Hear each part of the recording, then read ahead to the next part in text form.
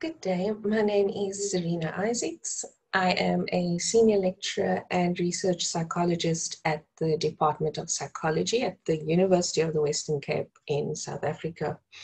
Thank you for taking the time to listening to my presentation, which is entitled Developing a Family Resilience Strengthening Program in a South African Rural Community.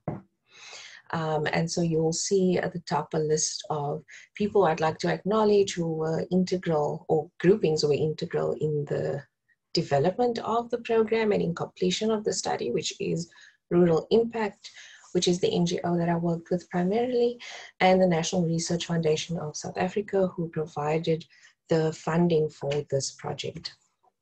So a bit of background to the study. This is actually part of my PhD study that I started a few years ago. I graduated in 2018 and the project is still ongoing. And although the intervention was going to be implemented in this year, because of COVID, that has had to be moved to next year. So just in terms of the background to the study and why I wanted to do something within this field, my central thesis that family is important and that family serves as the primary developmental context for children and for individuals of that system, because a family is a system, it's a microcosm of the community. And so they really provide a foundation for a child's trajectory. And so if a family is a system, a microcosm of a community, part of a bigger system, my thesis is that if we have strong families, theoretically, we can build even stronger communities. And so I really come from this perspective, and that, you know, some families tend to do so well, some families don't do so well. What is that big difference? And the one thing that, you know, after a lot of research is that we realized is that perhaps the difference is a level of resilience. Whether you look at it from an individual perspective, a family perspective, or a community perspective. And so how do we then go about perhaps developing an intervention which can strengthen some of these processes? Just to give you an overview of the study, the study was really made up of 3 phases. The aim of this presentation is really to focus on phase 3, which are the little blocks in blue on the right. The first 2 phases have been presented before, they've also been published on. But just to give you an overview, the method of the study was we used an intervention mapping design, which is really multi-method. Typically it has 5 stages. This study only did the first 3 because to do all 5 stages of the intervention mapping process for a PhD study was just a little bit too big in terms of scope.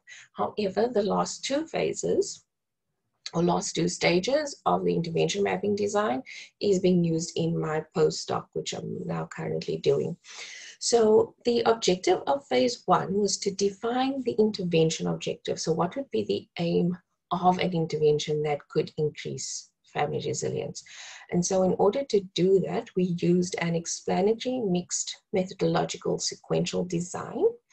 We used quantitative and qualitative processes, specifically a survey, which field workers within the community distributed to a total of, after we cleaned the data, a total of 656 participants. Thereafter, those results were analyzed, presented to different cohorts within the community, and we then conducted focus groups with different cohorts in order to get their impressions on the quantitative results, and do they think that it's accurate? Was there anything else that we did not think about? And so what came out of that phase was that family connectedness is something that needs to be improved within the community, that people need people not only need better access to, but they also need a lot more information on utilizing social and economic resources. And what also came out of the focus groups was that there needs to be an emphasis on developing communication processes better communication processes within the family. And so that was phase one. And then we moved on to phase two, which we completed using a systematic review. So in terms of intervention mapping, the second stage is really to select suitable theoretical methods and practical strategies to develop your intervention. I felt that using a systematic review was one of the better ways to do it, and not the, it's not the only one, but would give us quite a broad understanding of what has been done before empirically. And so I conducted a systematic review to identify theoretical and best practice models of interventions which were focused on the family. And from that, what I found was that where interventions were focused on family, a strengths-based approach was favored, that a psychoeducative approach was key, that developing skills through different activities also kept people engaged, as well as home visits. It's also found, it was in one of the studies found to be one of the best strategies to increase retention. Then improving communication between family members seemed to be a central focus on any intervention with families, as well as increasing emotional support for significant others, of people who are close to particular family members. This was also found especially because a lot of the interventions that I found was actually individually based. Either somebody has some diagnosis, whether it's psychological or physiological, and they needed the support of the family. And so families were sort of an add-on component to an existing individual treatment plan. I also found that flexibility within the programs was a very much favored best practice, and so not everything is so rigid in a sense, and that community input was also essential. If there's no community input, no community buy-in, a community-based program is not really going to work. One of the recommendations that was also consistent across these programs that we found to be quite successful was that it be manualized and people have something tangible to learn from as well. So that was found to be quite a big approach, and this is ultimately what we did with the program as well. And so we get to the findings of the study, or the findings that I'm going to present to you today, which is really how did we come about going from phase one, phase two, to actually developing what I now call the Family Resilience Strengthening Program. So I did this by means of a Delphi method.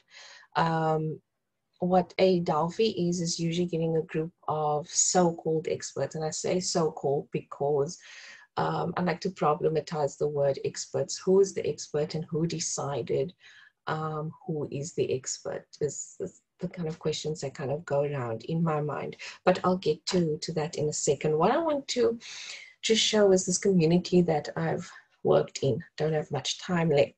The community is a rural community, is predominantly a fishing community, a very small town of about 6,200 people. And while on the one side, it's very nice to visit during the holidays because the beaches are so beautiful. On the other hand, we also have low employment opportunities, very high alcohol use rates, very high substance use rates, and very high very high school dropout rates. Interestingly, the community at the time, although I do know that a high school or secondary school is in the works, there is in fact only a primary school there, and so a lot of the children actually only make it up to primary school.